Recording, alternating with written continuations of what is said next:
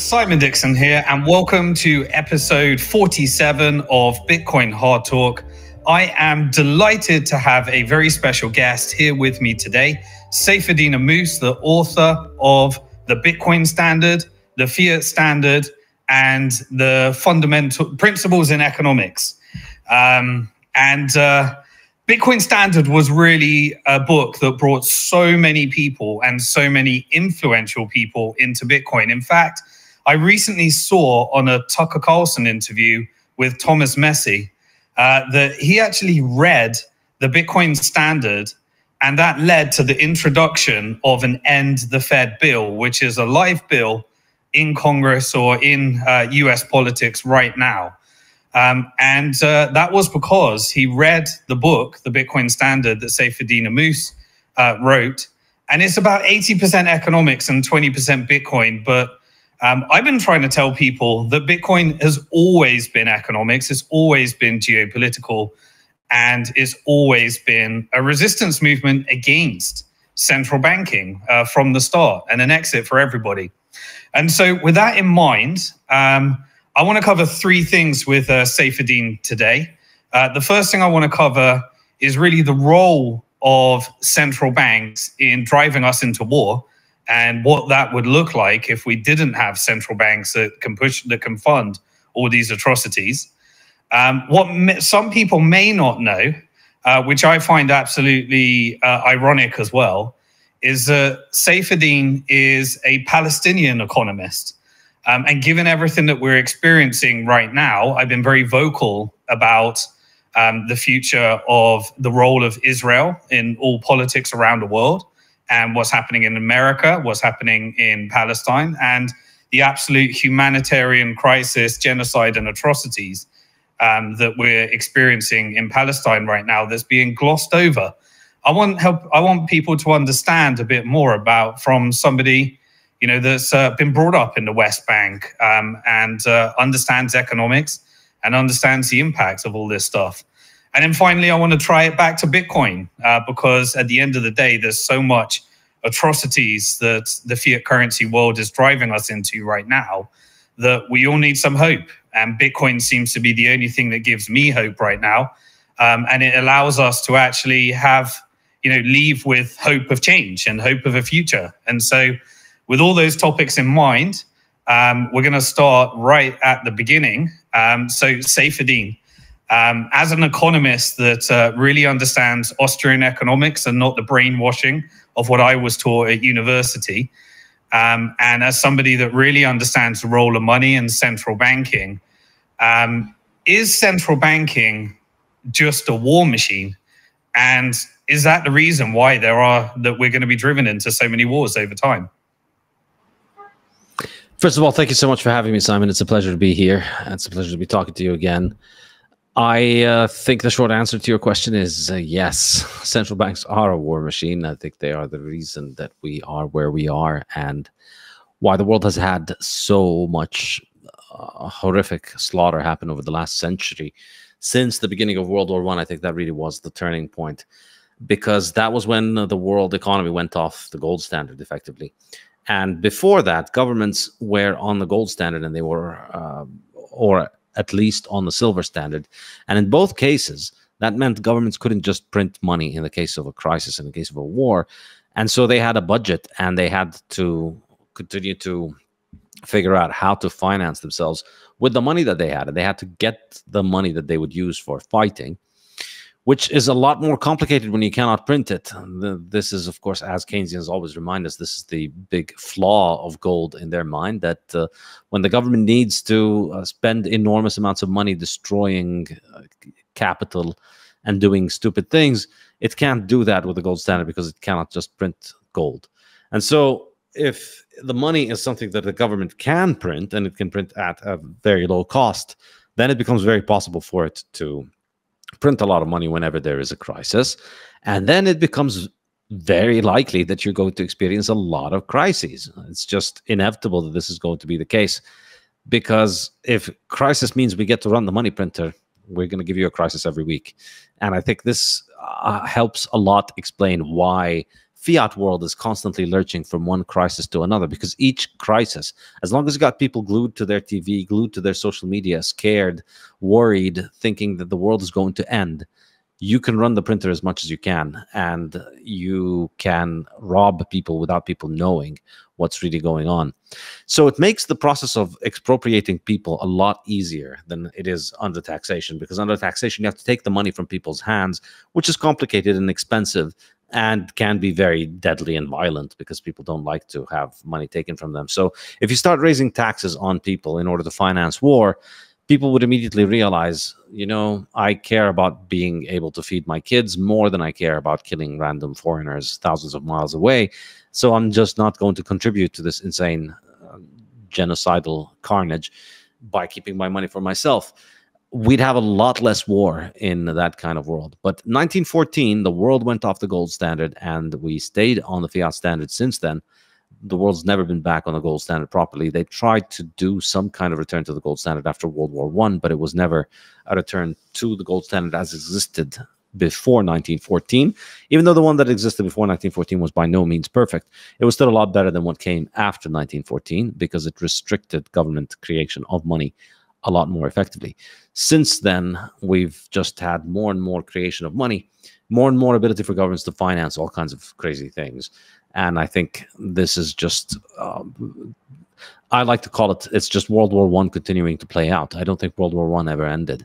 The world entered permanent war since then, because there became a huge bounty on getting into war, which is you get to run the money printer. Yeah, so you mentioned John Maynard Keynes, and from my days in economics, I was really taught a couple of things. You have classical economics and free markets, and then you have Keynesian economics, which believes that you need to stimulate government spending in times of bad times, and you need to pay down the debt in good times.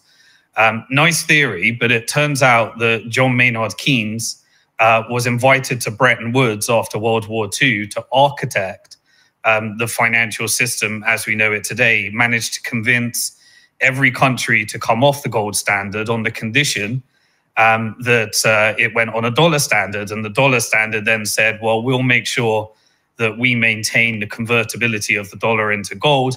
And then in 1971, I think it was at Bitcoin 2024, RFK said, which is interesting, RFK Jr. Said that Nixon took us off the gold standard because it needed more money for the Vietnamese War, which was his causality in terms of those sequence of events. But help us understand monetary system between World War I, World War II, and then, you know, bringing us through a little bit further forward, and the role of Keynesian economics.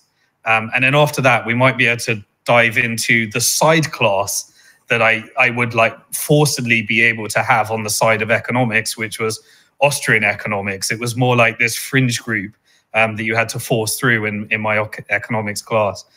Probably asked too many there, but walk us through a bit of that history and the role of Keynesian economics. Yeah, so I think most people know a lot about the role that Keynes had in this, but one very little known episode of the early impact of Keynes, back when very few people had heard of Keynes, when he was pretty young, is something that I discuss in the first couple of chapters of the Fiat Standard, which is a story that is enormously important, but nobody likes to talk about it. It was only uncovered in 2017, something that happened in 1915. And I think this is just absolutely fascinating and very, very informative. So Britain decided to go into World War I, and like everybody who went into World War I at that point, it was an enormously stupid decision. I think you could look back at the decision-making process. Austria was very stupid to declare war on Serbia. Russia was very stupid to declare war on Austria.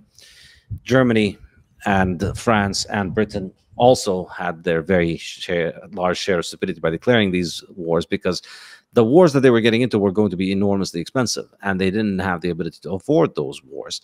So in the case of Britain, they went into the war, and then they, I mean, the decision to go to war was very quick, so they went into war before they could raise the funds for it. So they floated a bond sale in order to finance the war, but only about a third of the 400 million pounds that they wanted to sell to finance the war effort, only about a third of it was sold to the public. The public was just not interested.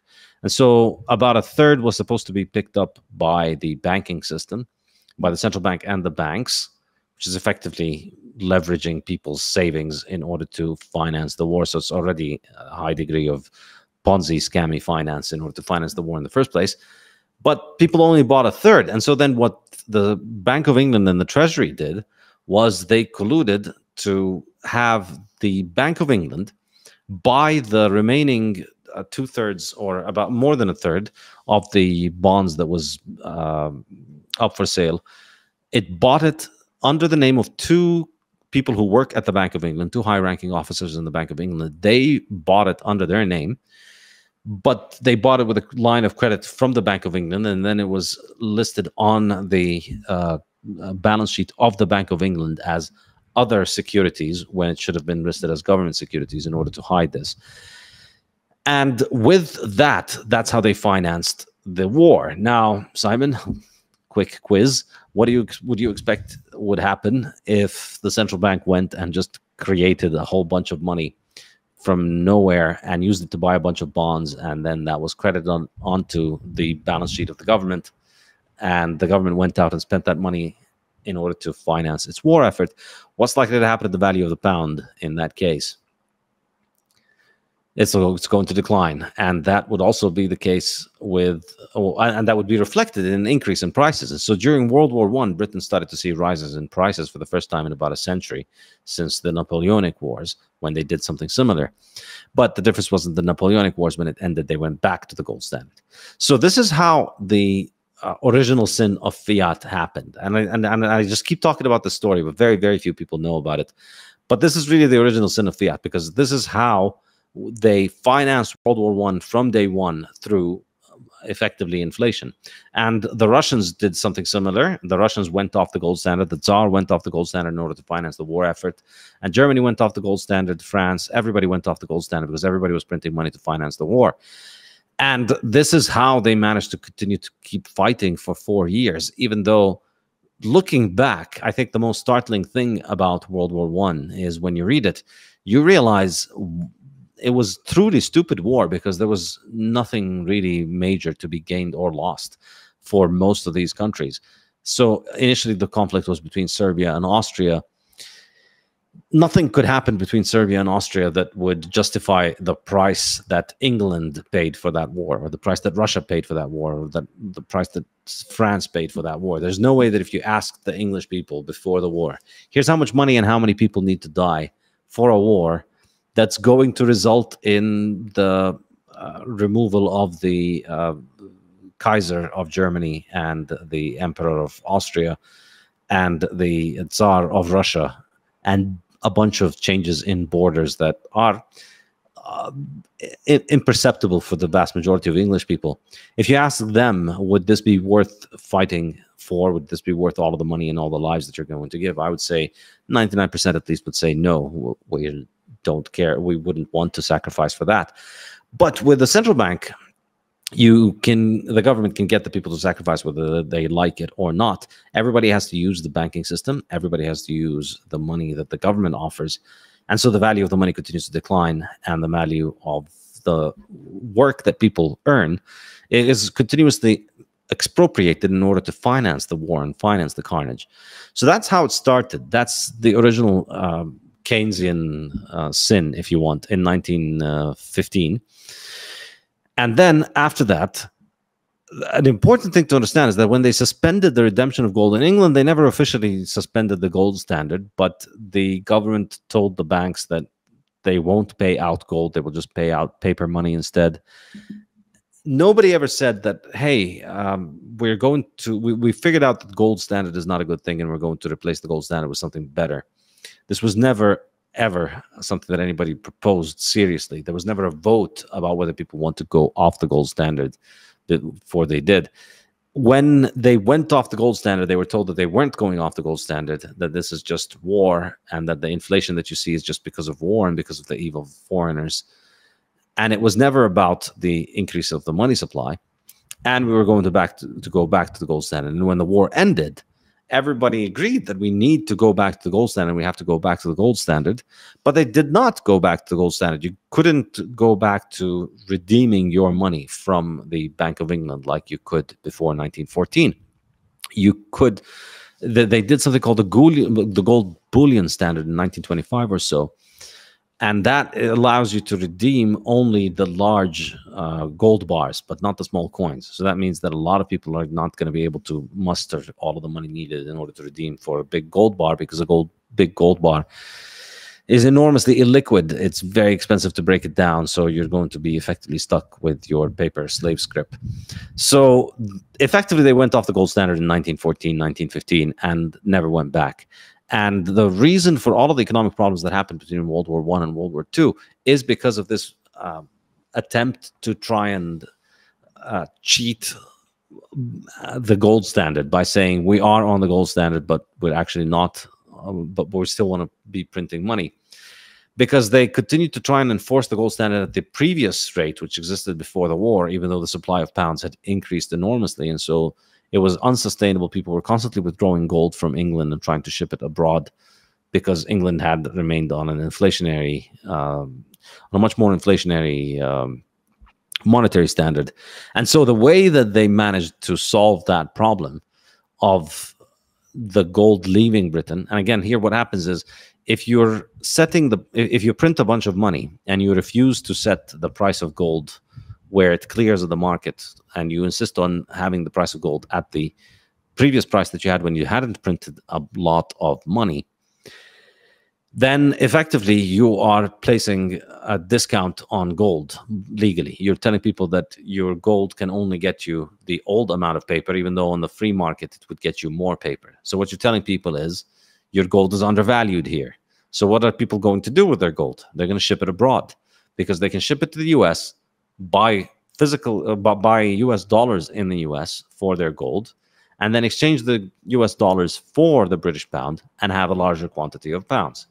So as long as the UK is undervaluing gold, it continues to bleed gold, unless it can get the US and the other countries to also undervalue their currencies next to gold. Then if everybody undervalues their currencies similarly, then there won't be an arbitrage opportunity. So effectively, the way that England got out of its mess was by exporting its mess to the US. So in the 1920s, the British central bankers leaned on the American central bankers to get them to create a bunch of inflation in order to effectively import British inflation. And that was what caused the boom of the 1920s. And that was what caused the crash of the 1930s. And that was the cause of the Great Depression. And so, you know, a lot of Americans have a lot of reasons why they hate the British. If you don't hate them for this one, your hate doesn't really count. This is the really big one. Forget about all the War of Independence nastiness. They gave America the poison chalice of inflationary monetary policy when the central bank, the American central bank, was just new. It did the bidding of the British bankers and the British government by creating all of this inflation, which led to the Great Depression, which then, of course, was also global depression, because inflation was not just in Britain and the US, it was also a problem everywhere. And so once the British had successfully universalized the inflation problem through the 1920s and 30s, that also created a big incentive for all these governments to continue to become more and more belligerent, because they've got a money printer and they've figured out how to use that money printer.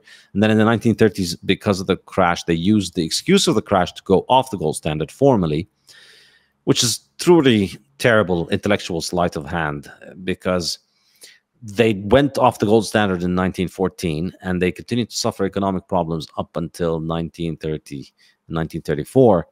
And at that point, they realized the problem is the gold standard. So then they go off the gold standard. But the problem was going off the gold standard in the first place. And so blaming the gold standard for the problems of going off the gold standard is really propaganda level brain damage. So that was the story between the two world wars. And that's how inflationism came back again in the 1930s after the World War I inflation. And that's how all of these governments around the world became massively armed in the 1930s, because they had a big money printer, and they started building armies, and they started becoming more belligerent, and they started getting in each other's noses, and they started having delusions of grandeur about, you know, we have a money printer, we can do whatever we want. You see this kind of nationalism picks up, and these very totalitarian regimes become very powerful. And that, of course, leads to more and more conflict. And I think since World War II, we've also seen an enormous amount of conflict. The US government needs to continuously be engaged in a war, even though realistically, I don't think there is a single intelligent argument in support of any war that the US has launched since World War II. For sure, you could probably go back a lot earlier than that and say many of the US wars have no justification. But I don't think anybody could argue that any of the wars that happened after 1945 have any serious justification for them. The US was not threatened by any of these adversaries. Nothing happening in Vietnam threatens the US. And the US intervening makes things worse, because the US intervening is an enormous opportunity to get close to the money printer. And so I think most of the world's conflict would be better if the US money printer wasn't there, available for people to lobby for, and for people to try and manipulate into using it as a way to fight their enemies. If people had to fight their enemies with their own resources, again, it would be a lot more sustainable, and they'd be a lot less belligerent.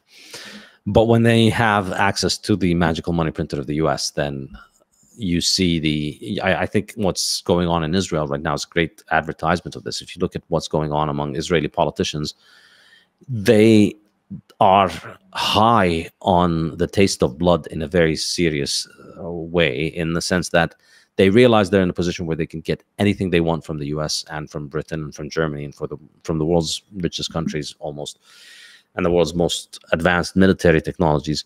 They can have those things at their disposal because they control the political process in these countries. And so they are able to unleash the absolutely most gruesome forms of death with absolutely no accountability. As long as you're connected to the money printer, it doesn't matter. You can kill, torture, mass murder. You can, I mean, as you see, Israeli politicians celebrate the deaths of Palestinian children. There is a video of a minister in the Israeli government dancing at a wedding where they were singing a song about the Palestinian child they managed to burn.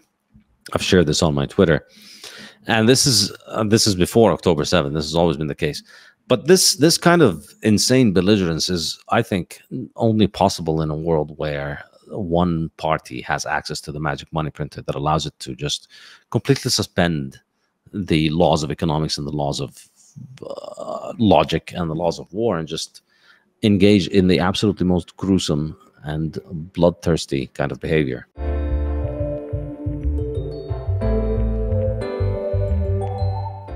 Principles of Economics, my complete guide to understanding economics, is now available in hardcover, audiobook, and ebook from Saifedean.com, Amazon, and many more booksellers worldwide. And now I am also teaching a course based on this book on my website, Saifedean.com. Principles of Economics will run the whole academic year from September to June, and will have a new lecture every 2 weeks, as well as weekly live online discussion seminars open to learners from all over the world and from all walks of life. Whether you're a student, a professional, or a retiree, you are making economic decisions every day, and this course will arm you with the wisdom of centuries of economists to improve your economic decision-making. You'll also get a free book of Principles of Economics if you sign up for the course. Go to Saifedean.com and sign up now.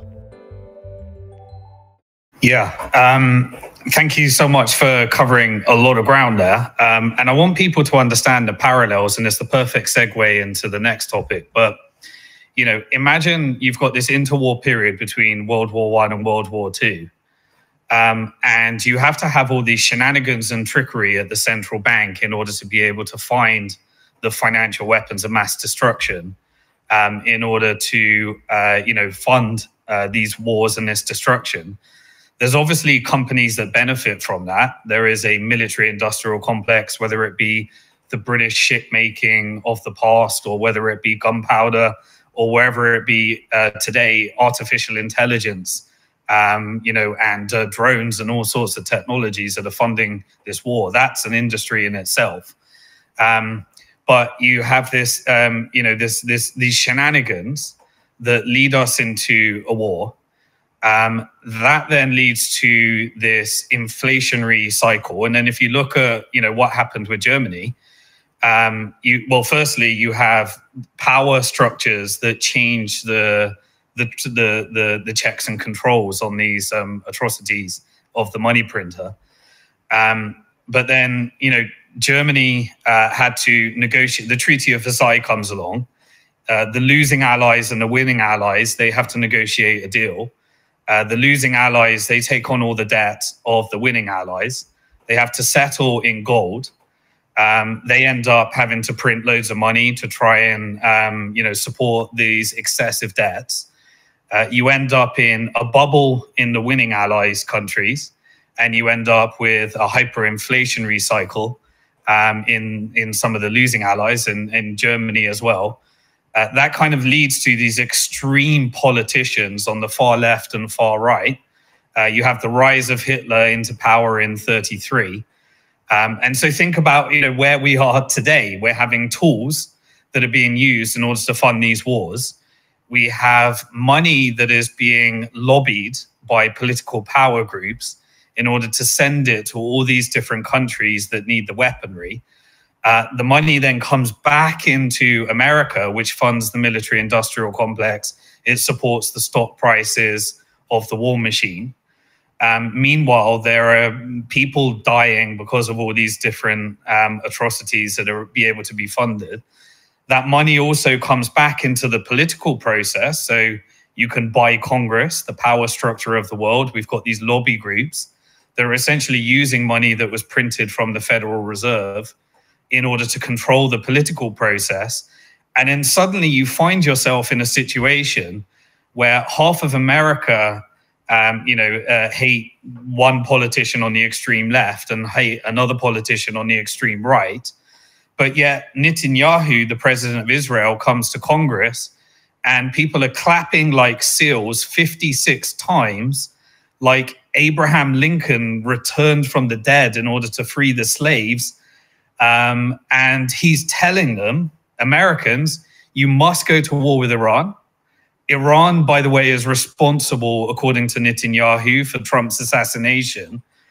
And you know, and meanwhile, there are people outside protesting that this war criminal, which if on the same week, you know, UK announced, and UK is also a Zionist-controlled state that is subject to the same forces, but they announced that we have to actually listen to the International, you know, Criminal Court and the ICJ and the ICC because he's been classified as a war criminal. The acts that have happened because of American-funded money has actually been classified by the South African case as plausible genocide because of all the things that these leaders are saying. And yet he's welcomed with a red carpet more at the same time when who the hell's in charge of America? Biden was having a nap.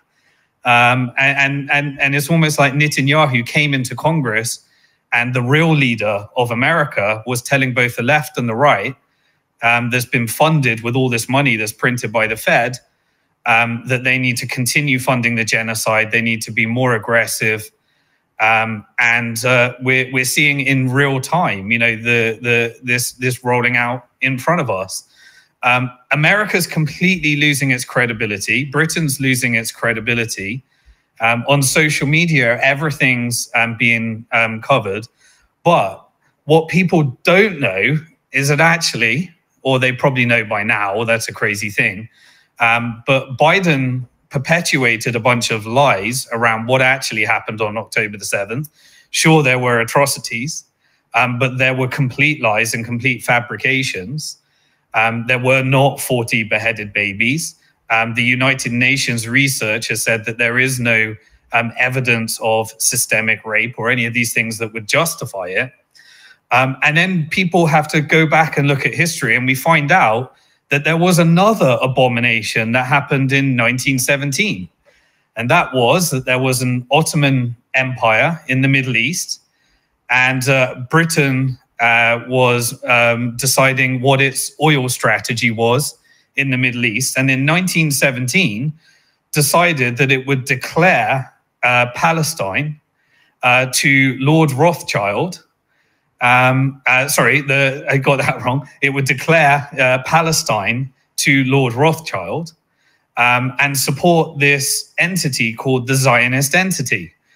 Obviously, there were atrocities that came from World War II, like the Holocaust, but it turns out that that's been used in order to weaponize the Jewish faith and create this Zionist entity, create this state of Israel, which suddenly today leads to all these different things where we're told that we're meant to be in a battle between anti-Semitism and Islamophobia.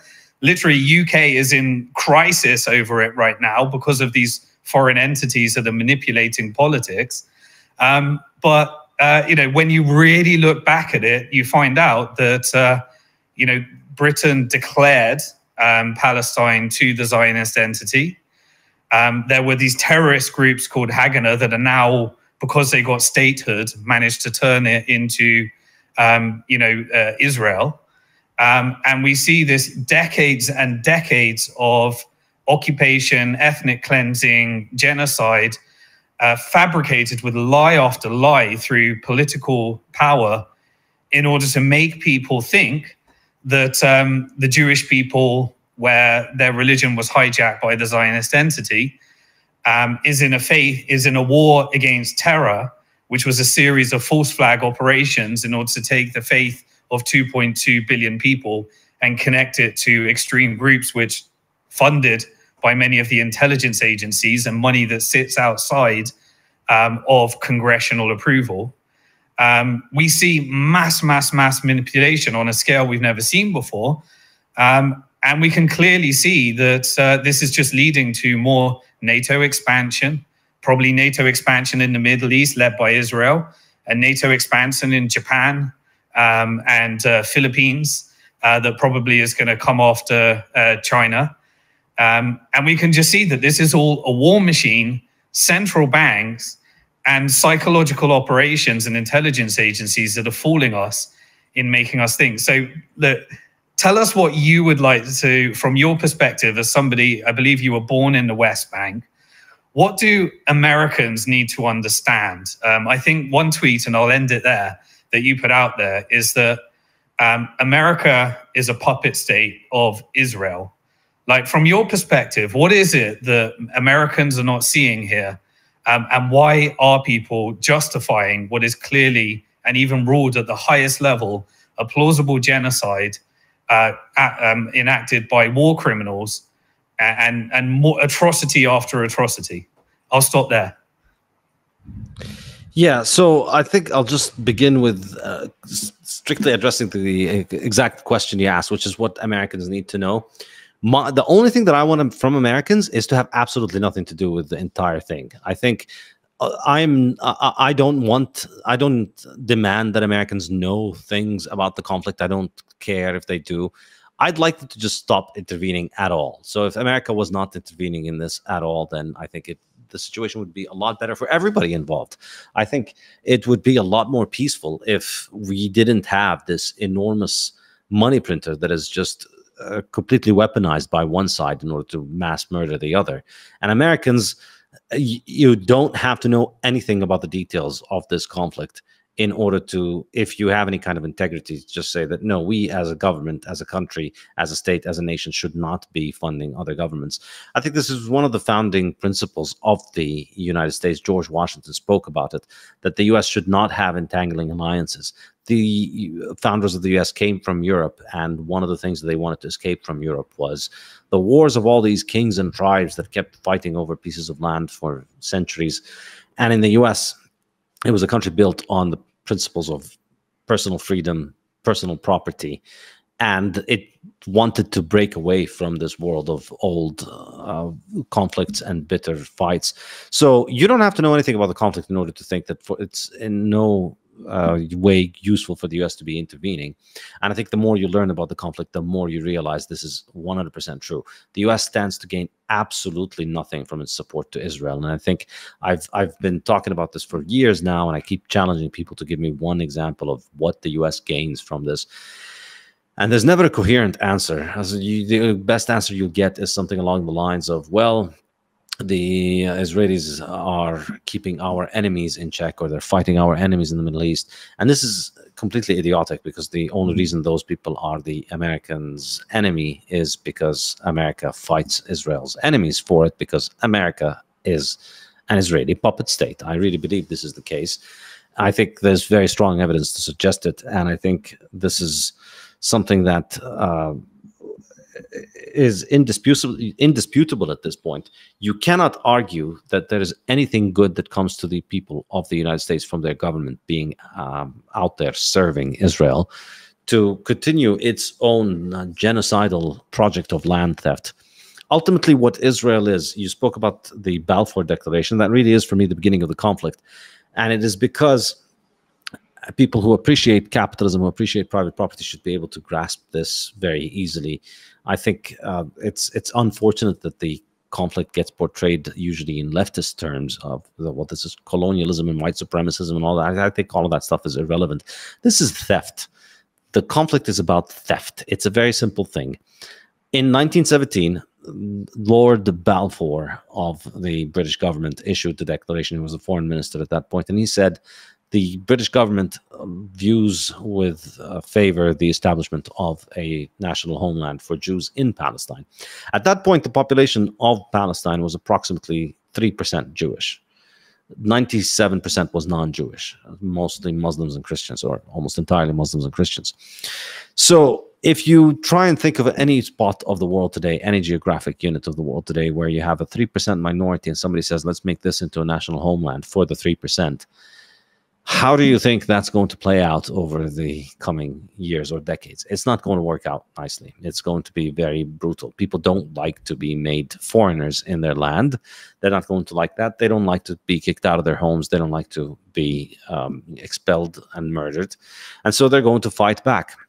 And this is ultimately what has happened. The British government needed to give the Balfour Declaration in World War I. And this is how it all ties into Fiat, which I think is... It's tragic, but it's almost poetic in its in how it all and how Israel is so thoroughly a fiat creation. The entirety of Israel is just a fiat from day one. Because, I mean, the meaning of the word fiat is that it is just trying to impose reality on the ground by decree rather than by what natural order dictates. And that's exactly what was going on. You have a land where 97% of the population is not Jewish, and then by fiat it needs to be made into a Jewish homeland. That became the prime directive of the British Empire. And it's also fiat in a very real sense, because why were the British in the middle of a world war making promises about Palestine? Why? They've got bigger fish to fry. They're in a war with Germany and Austria and the Ottoman Empire. Why in particular would they care so much about Palestine? And why give the declaration specifically to Lord Rothschild, effectively probably the richest family in the world at that time? And the answer is, and you can read this on the Rothschild family's website, I think it's called the Rothschild Archive. On the website, they discussed the Balfour Declaration, and they say that part of the reason, or one of the motivations for it, was that the British wanted to get the Americans into the war. This is the other thing for British people, for American people who want to hate the British. You've got so many good reasons. Everybody in the world does. But, you know, I still love British people. I'll always credit the British people because they didn't buy the bonds of the World War I. This, for me, will always make British people great. But it's the British government that is just cancer. But in order to try and get the Americans into war, they promised Palestine to the Zionists because they thought that the Zionist movement had enough support among evangelical Christians and Americans that it would help attract, help bring the U.S. into the war. And that is indeed what happened. It was, we'll give you Palestine if you can bring the U.S. into the war. And the U.S. had absolutely no good reason to interfere in World War I. like any one of the belligerents in World War I. They have no reason to get into that war. And it quickly became clear to them that intervening in the war was not really helping things. They were used by their allies, exploited, in order to subjugate the enemies in a way that was completely counterproductive, that led to the dynamic which led to World War II, which created all kinds of different catastrophes. So there was no point in the US interfering in World War I. I think this is really the key thing.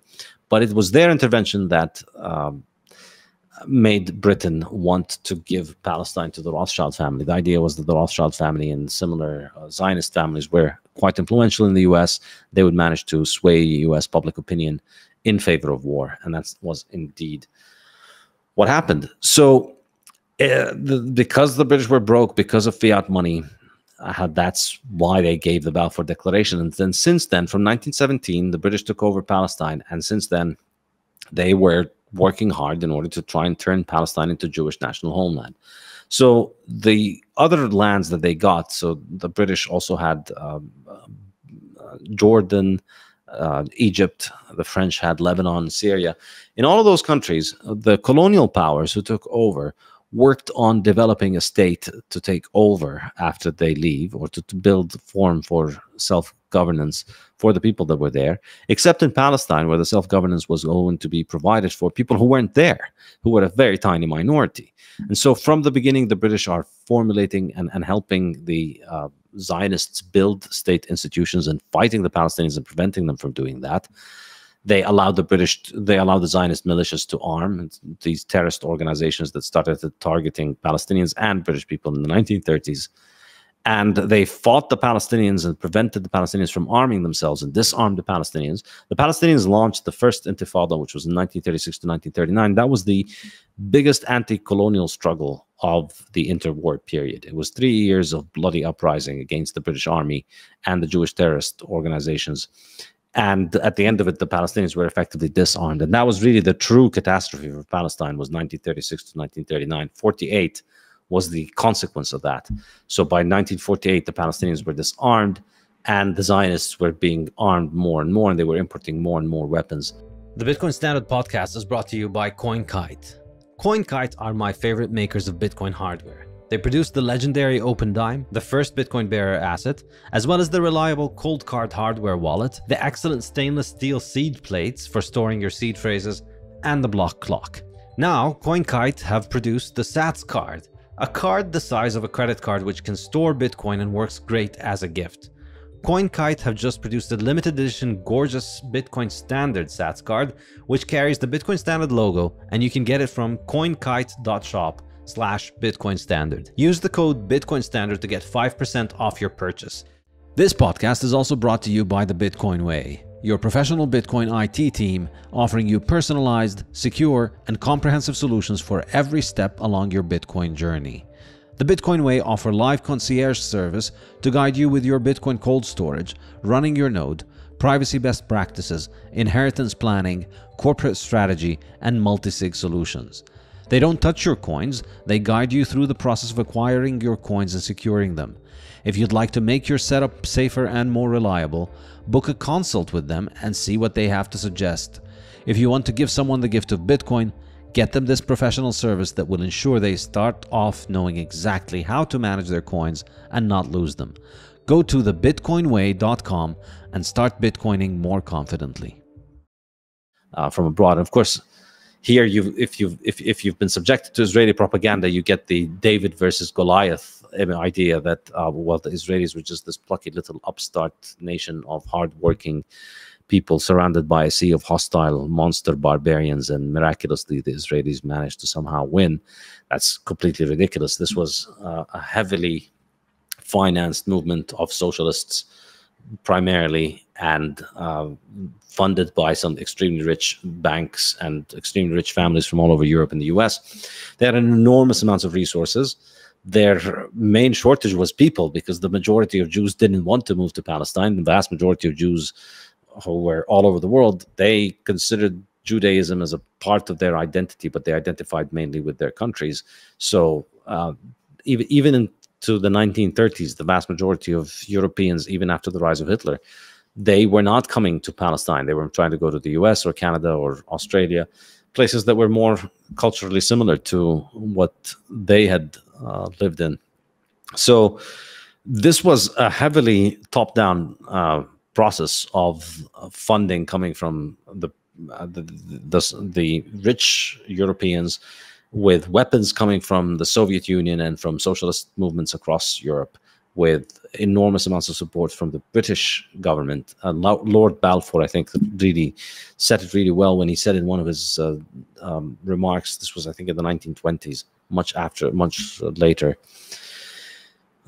after the Balfour Declaration was released, he said something along the lines of, it doesn't matter what the Palestinian people think. We, as Britain, are committed to Zionism, be it right or wrong. And that is something that is far more important than I forget the exact phrasing, than the thoughts or rights or beliefs or ideas of the local population. It doesn't matter. So you're destroying the basis of society, which is private property, based on the vision of a bunch of people sitting in London deciding that this should be for that. So if you do this anywhere in the world, you're going to result in conflict.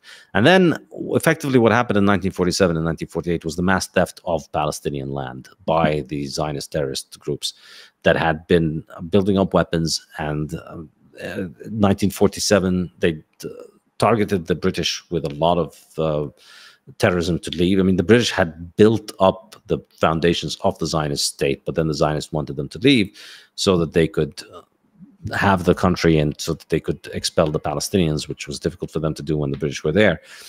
And so they kept working on expelling the Palestinians and began the true systematic expulsion in 1947. Go to villages and bombard the villages, or massacre an entire village and then tell the other villages that were coming. And it was a systematic genocidal policy of clearing land. They had clear maps of what they were doing. They targeted the right properties they needed to target in order to, or the right villages and towns, in order to achieve territorial contiguity between their colonies. I think the most important fact to know, perhaps, about the Palestinian conflict is that in 1945, the British did a very thorough survey of the land of Palestine. And they found that the Jewish National Fund, which owned most of the land that was being used, that would later on become land for the state, and all the Jewish settlers, they owned something along the lines of 5.6% of the land of Palestine. Something like 45% of the land was not privately owned. It was like public land, which is mainly the desert in the south, even though that, by some definitions, you could say that it is owned by the tribes that control different regions. But even if you take that as being publicly owned, then within the private land, there was only about 10.5% of the land that was owned by Jewish settlers, and something like 89.5% was owned by people who weren't Jewish. So this is still 1945, after almost 30 years of the Balfour Declaration, after millions of dollars in financing to build militias and terrorist organizations and massacre Palestinians and kick them out, to after all of the incentives that are being provided for Jews all over the world to try and migrate to Palestine when many of them didn't want to, you still were at a point where only 5% of the land was Jewish owned, and the vast majority was not Jewish owned. So then how do you change that? You murder people, you kick them out, you steal their land. And that's what Israel did in 1947 to 48. Of course, here they'll tell you, well, the Arabs attacked. It's not true. They started with the ecnic cleansing long before the Arabs attacked. The Arabs only attacked in May 1948. But the ethnic cleansing had started in 1947. So they'd already expelled more than 250,000 Palestinians before any Arab soldier had attacked. So there was a clear genocide that was going on, where they were expelling as many Palestinians as they could. And the Palestinians were practically unarmed. They had no militaries, whereas the Zionists had highly well-trained militaries that had some of the soldiers who had experience in World War II and had come from some of the top militaries in World War II.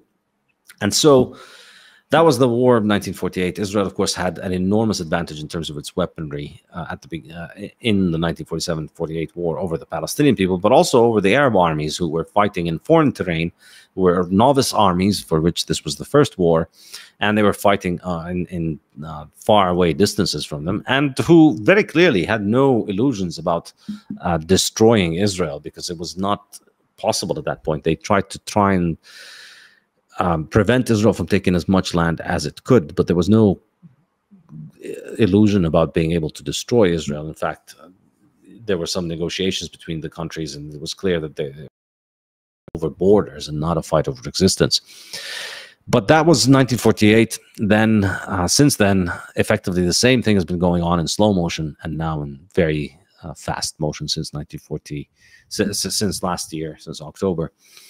And that thing is what the Zionist movement calls, is probably its motto. They call it more land, fewer Arabs.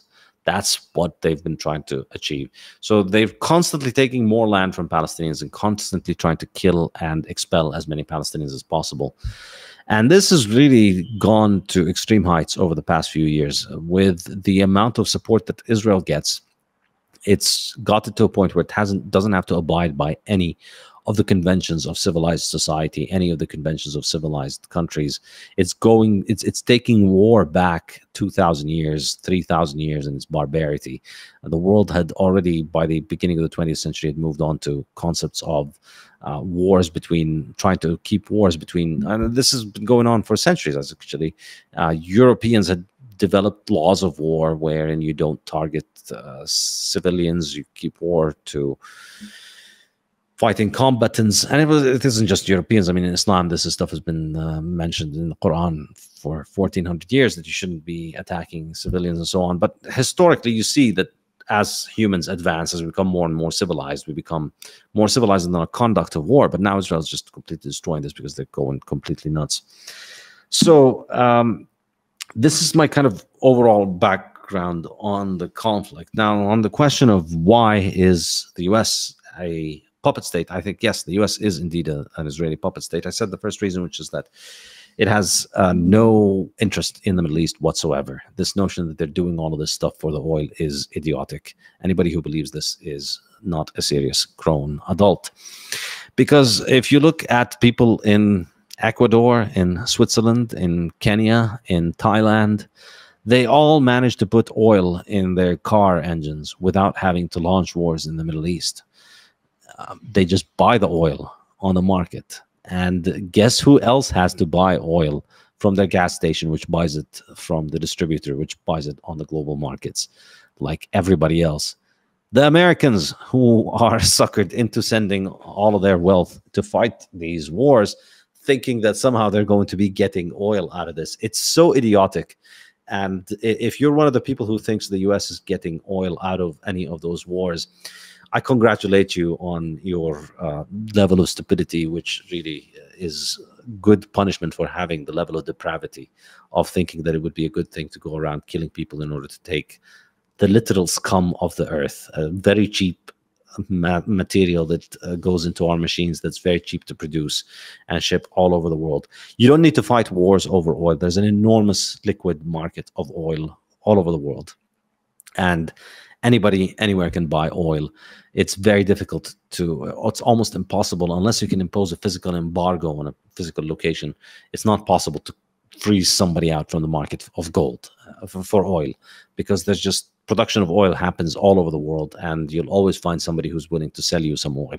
So the US has no interest in being in any of that for the sake of oil. And I think, you know, the beautiful irony of Americans who thought, yeah, we're going to go to Iraq and we're going to get the oil, and then they found that their oil prices shot up after the war in Iraq. The barrel of oil got to $140 in 2008. Where's all the free oil that they promised you? I mean, if that doesn't get you to ask questions, then you are beyond saving. The reality of the matter is that you don't get free oil. Countries are not piñatas where you smash them and then you just get to take their stuff. In order to produce oil, there needs to be security. There needs to be an enormous division of labor and an enormous amount of capital in order to create economic production. And for that, you need peace. And when you go and you fight wars, you are destroying their ability to produce oil. But more importantly, you're destroying your currency to finance the stupid war for which there's no reason. And that is only going to be done with inflation. And so the way that that's going to translate to you practically is that prices are going to go up for you. So that's the only thing that you get from this idiotic idea that we need to go on these adventures in those countries to get our oil. You don't.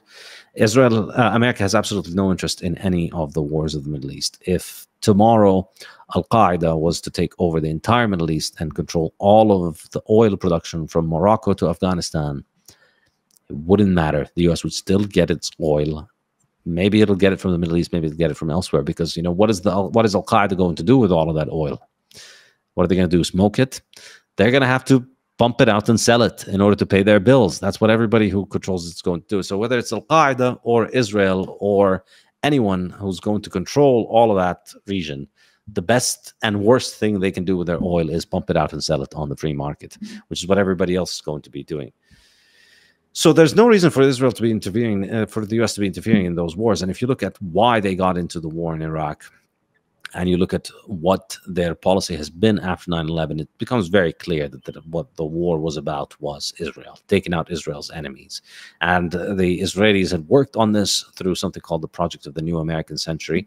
A bunch of Israelis pretending to be Americans in a think tank in Washington, D.C. came up with this idea that we need to have the U.S. secure the new American century. Of course, this is all of this stuff about hegemony and global empire and securing the U.S.'s place in the world is lies to deceive morons who believe in this kind of garbage. It means nothing. The idea that the US needs to go around smashing random countries in order to prove leadership or bring democracy is complete garbage. And if you believe that, you're an idiot. It's clearly the reason they wanted to take out those countries was because those countries were hostile to Israel. And now we can see how this is the case. If Iraq, Syria, Libya were still around, they would probably be a lot more complicated to deal with than what Israel's having to deal with right now, as it carries out a genocide where it's trying to destroy the lives of 2.5 million people and just make them homeless. And so you can see why this is clearly in the benefits of Israel. You can see why the Israelis were planning for something like this from the 1990s. And then you can see how they had so many people in power who were sympathetic to this agenda. And so they got the US into all of these wars for the sake of Israel. And I think this is something that's becoming clearer and clearer to a lot of Americans that realize now America gained nothing from these wars. America lost a lot of lives and a lot of wounded soldiers, a lot of wounded veterans, and a lot of money. And it got absolutely nothing from it. Israel benefited from that. Israel benefits from the US's profligacy with its aid to Israel. The US gives Israel billions of dollars every year. They gave them maybe, I think, 20, 30 billion dollars just over the last year during this war. This is completely insane, completely ridiculous, and there's absolutely no way that anybody can justify it. It's insane. Israel is not a poor country. It does not need aid. And the US gets absolutely nothing from financing this genocidal regime as it goes around murdering people. And we can see it through the influence of AIPAC. AIPAC effectively controls US politics. They brag about it. It's very difficult for any politician to oppose them. They take out all their opponents. And AIPAC is a one-issue political action committee, and that issue is Israel. It's a foreign agent. It's an agent of a foreign government, but it does not get to register as a foreign agent. Because again, if it registered as a foreign agent, it would be extremely limited in what it could do, and that would limit its effectiveness. And since it is very effective, it's managed to keep itself away from registering. But I think, you know, also you could look at the way that Congress behaves. I mean, there is more opposition to Israeli government policy in Israel, in the Israeli parliament, and in the Israeli cabinet than there is in the Congress. As you mentioned, all these prostitutes trotted out to clap like seals. Just complete servile relationship where there's absolutely no sense of anybody trying to talk or oppose any of what is going on. There is no sense of debate within the American Congress about whether we should be supporting this or we should be supporting that. And that's just clearly unhealthy, unnatural. It's not something that happens in random countries. This is not what an alliance looks like. An alliance is two countries that respect each other, that have a formal treaty on clear terms that say, if you go into a war with this country, we will enter the war. If you go into a war with that country, we will not enter the war, maybe. All kinds of terms for how those two countries manage the relationships. The U.S. does not have a treaty with Israel. The U.S. is not an ally of Israel. Israel has never fired a single bullet in any American war. The U.S. has supported Israel in every war. It has troops on the ground in Gaza this year, and it has given Israel all the weapons that it needs. And effectively, America's wars are Israel's war. America has no reason to be fighting most of its wars that it's been fighting recently, but it does so for the sake of Israel. But I think the most obvious and completely irrefutable proof that America is an Israeli puppet state is the USS Liberty. I think the attack on the USS Liberty truly is something that is amazing. And I'd say 90% of Americans have never heard of it. At this point, I think if you conducted a poll, I would be shocked if more than 10% of Americans had even heard of it. But this was in 1967, where Israel attacked for more than an hour a clearly marked U.S. boat called the USS Liberty with a couple of hundred sailors on it. And they destroyed it, and they tried to get it sunk. They tried to sink. They shelled it with artillery. They shelled it with aerial bombardment. And they kept on trying to sink it, but then they failed at sinking it because they hit the communications so that they couldn't send a distress signal out. One of the people on board managed to get a signal out, and then another American boat headed to the location, at which point the Israelis had to stop their attack. And they couldn't sink the boat, but they killed 36, I think, sailors on it, and they wounded more than 100, I think, close to 200 sailors. So this was just broad daylight, clear, sunny day on the Mediterranean, and there's absolutely no chance that they didn't know it. In fact, we have the recording of the Israeli pilots who were given the instructions to target this, and when they arrived at the scene, they saw the American flag. They knew that it was an American boat. They told Command Center, this is an American boat, and Command Center told them, yes, never mind, go ahead, hit it. And they did hit it. They knew that it was an American boat. But why did they hit it? Well, I thought initially, I used to think that it was just a display of real power, that don't come near our country. And if you come near our country, we take out your soldiers. And we can take out your soldiers, and your military is run by a civilian leadership. And your civilian leadership are a bunch of prostitutes that we control, and therefore they're not going to do anything to us. So this was I thought it was just a message to the American military. I recently looked into it more deeply, and I think it's actually more likely that that was not the point. I think this was an unintended effect of it, of what actually happened, is that this taught the U.S. military the idea that their civilian leadership is actually working for Israel, not for the U.S. military, to the point that Israel could literally kill American soldiers, and the American politicians will side with Israel against the American soldier. But I don't think that that was the point. This was happening during the 1967 war, and I think that what was going on was that they were sinking it. The point was to implicate Egypt in the sinking of the boat. And then once the boat is gone, then there will be no survivors to report that it was Israel that shot the boat down. And then the U.S. would think that it was Egypt that did it, and then the U.S. would attack Egypt. And that's what Israel wanted to do. Now, the boat didn't sink, so we have survivors, and they reported it.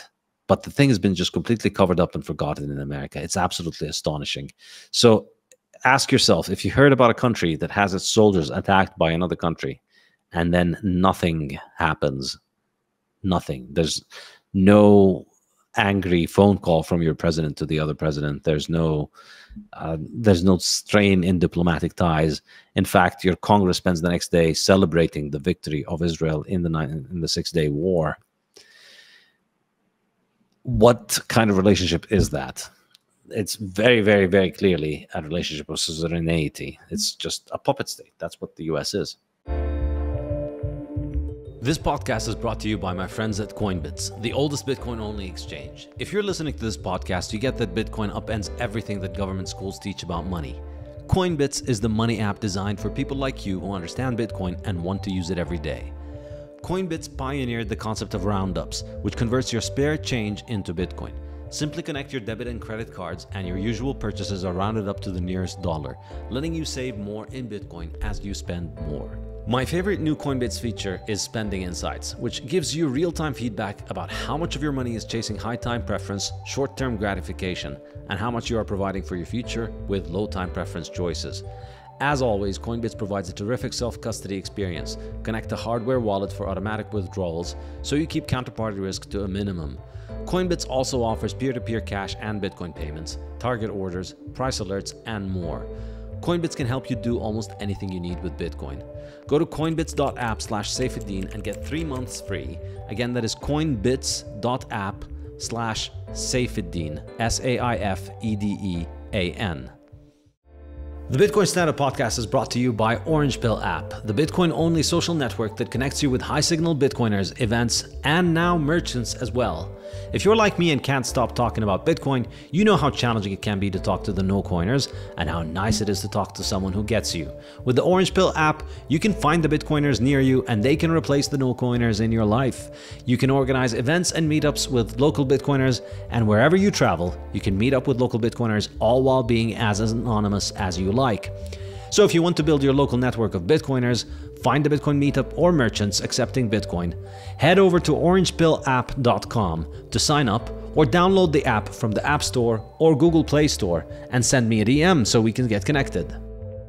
Yeah, thank you so much for doing that. And I did a deep dive into so many of these different operations and the way that they were presented versus the impact they had. And then you look at the evidence and the whitewashing of evidence, and you do see a repeatable pattern, which is that Israel is willing to engage in atrocious acts and that lead to the death of their allies, and then completely whitewash and change the story in order to incentivize another type of action.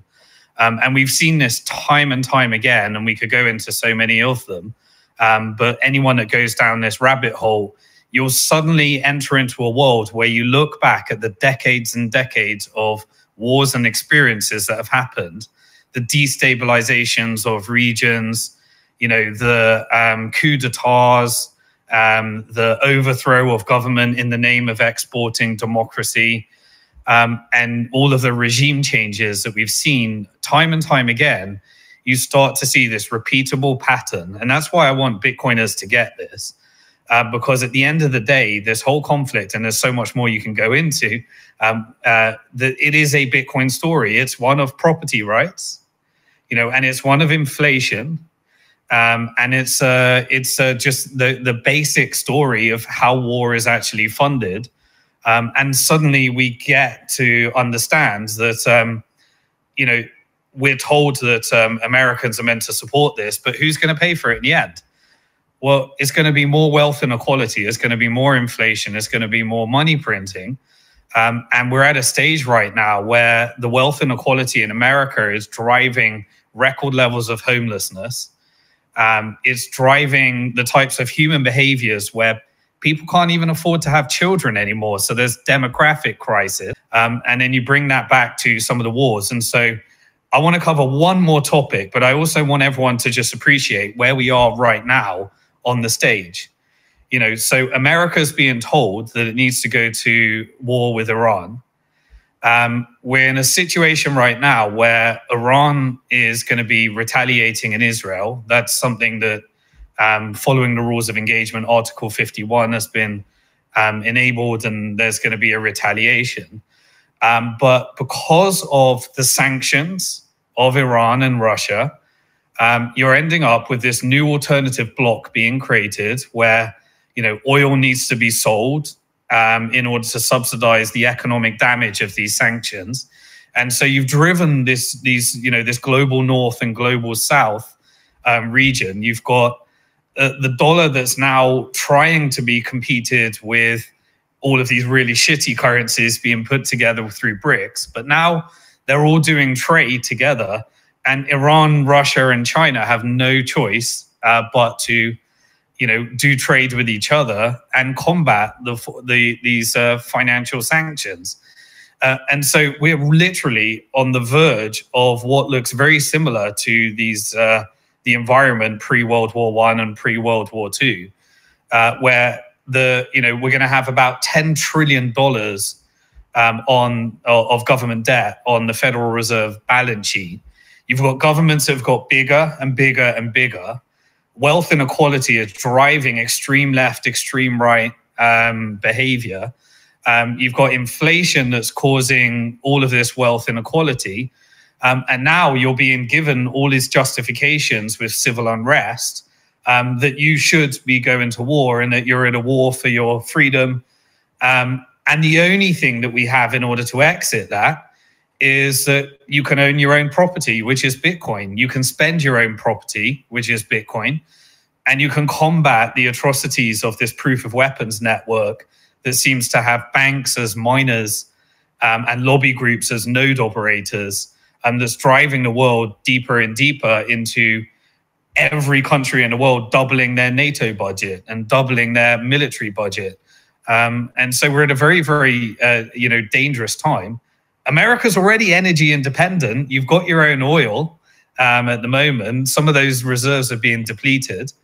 And you've got all your foreign bases in the Middle East. And now this is all being disrupted because there's this one country, Israel, that's got this illegal nuclear weapon that is undeclared as per the rules. And it wants to be the sole nuclear power in the Middle East to create all these corridors, and went on United Nations and said, here's the map of the Greater Israel Project that involves Jordan, parts of Syria, parts of Iraq, parts of Egypt. There is no West Bank. There is no Palestine. And this was before October the 7th. So I know you could go down, we could talk a whole lot more about that, but I want to end on one subject as well, which is just really the hope. So it seems like Israel is a creation of the fiat currency proof of weapon network and central banking. Is there possible that countries can take the story of what El Salvador has done? They can buy 1 Bitcoin a day. They can put it on the government's balance sheet. And can government start to rebuild a financial system on Bitcoin? We're already starting to see that apparently in America, in an environment of $35 trillion of debt, they might want to build a Bitcoin strategic reserve. It doesn't pay down the national debt. It's a stupid thing when you understand how fiat currency works. But can Palestine, can countries start using Bitcoin, and can we really create this exit velocity from fiat currency where every individual does a peaceful protest against fiat currency and war by owning Bitcoin? Every company starts putting Bitcoin on their balance sheet and starts having the benefit of a wealth effect, of sound money, of being able to reinvest rather than leveraging debt. And can countries do the same? Like, what is the hope that we have for the future? And what is the role of Bitcoin in that? And we'll have to end there, but we'll bring you back if you'll come again. With pleasure. I think the key thing for Bitcoin is that it robs the money printer of the ability to rob you. And this functions on an individual level. And that's the best thing about it, is that you don't need to get the world to adopt Bitcoin in order for you to be able to use Bitcoin. So Bitcoin has now achieved a level of liquidity where you can pretty much get Bitcoin for cash anywhere in the world, and you're able to sell and buy large quantities of Bitcoin pretty much anywhere in the world. And I think this is enormously significant because it means that you can keep your wealth, your savings in Bitcoin, and that would then protect you personally from being robbed in order to finance this. So if you are the kind of person who has a conscience, if you don't like to be implicated in the murder of innocent people, if you don't like to spend your wealth, the money that you work for, on murdering children, then Bitcoin is for you. Bitcoin provides you a way to clear your conscience out of that, because you are able to just have your wealth remain with you because you save it in a form of money that can't be debased. And so the debasers need to go leech on some other people other than you. So this is the first thing on an individual level. And then I think as more and more people adopt it, you compromise and take away the ability of the money printer to continue to operate. And I think this is really the hope here. Now, it's true, we did have hard money before in the form of gold, but the problem with gold, as I discussed in the Fiat Standard, is that it's very expensive to clear and verify gold across international borders, and that requires centralization over central banks, and that becomes very easy for governments to capture and to kill the market around it. We don't have that problem with Bitcoin. You can clear Bitcoin around the world for very small fees. You can verify it very cheaply, and so therefore you don't need to rely on government monopoly banks in order for your Bitcoin to work, and therefore you don't want you don't need the government to bless your choice, and you don't need to lobby them for it. You can just Bitcoin on your own, and people don't even need to know. You can secure your own Bitcoins without anybody even finding out about you having bought Bitcoin. So the more people do that, the more wealth is stored in Bitcoin, the less of that wealth can be used through debasement. Eventually, even the biggest currencies crash and come crumbling down over time. And that really is the promise. I think as individuals become better able to secure their own wealth, they will become a lot more rational in how they behave. They will become a lot more civilized in how they behave, because they will want to look out for their own interest, and Bitcoin aligns people's incentives with one another, because you start seeing that there's just no way of cheating the system by trying to make Bitcoin. So instead of dedicating your time and effort in order to cheating the system and trying to create more Bitcoin or more money in order to rob others of their purchasing power, you start dedicating your time and effort to productive activities, because that's the best long-term strategy for stacking Bitcoin. So that for me is the long-term hope for humanity, that as we switch onto a Bitcoin standard, we become rational, calculating people who figure out that being productive and peaceful is the best thing to do to increase your balance of sats over time. And I think if we put the money printer out of business and we have people become so much more cooperative and long-term oriented, I think we will have a lot better planet. We'd have a world that's much better, would reverse all the damage that's been done to the planet over the last 100 years of fiat nonsense. I couldn't agree more. And there are so many different topics that I'd love to go down, but we're already over, so we're going to have to end it there. And, you know, I want to leave everyone with that call to action. Put the money printer out of business. Quite frankly, I don't think it's an exaggeration now. We can now see the direct ties between right in front of us murdering children and things that society has already decided shouldn't be part of anything today. Apartheid, justification of sexual violence and rape, all sorts of stuff that we're seeing right now, right in front of us. And we can see it's coming from the money printer of the Federal Reserve that's causing inflation, that's driving people deeper into debt. And we're having cost of living crisis and all the negative externalities that come from, quite frankly, people being broke and much of the fiat wealth being concentrated in those that are able to control the lobby group in order to engineer the system so that more of this larger and larger and larger government is used to benefit a few. And Bitcoin is the reverse of that. It's the antithesis of that. It gives you property rights. It gives you self-sovereignty. It gives you the ability to spend your money peer-to-peer. And it gives you, most importantly, the way to actually function in today's society and make better decisions. And I want you all to read, if you haven't read it already. I'm sure much of my audience have, but you should read and start with the Bitcoin Standard. If you enjoy the Bitcoin Standard, you should then read the Fiat Standard. And then everyone needs to understand economics and principles of economics. So go through that rabbit hole. Saifedean Ammous, you can go to his website. I think it's saifedean.com.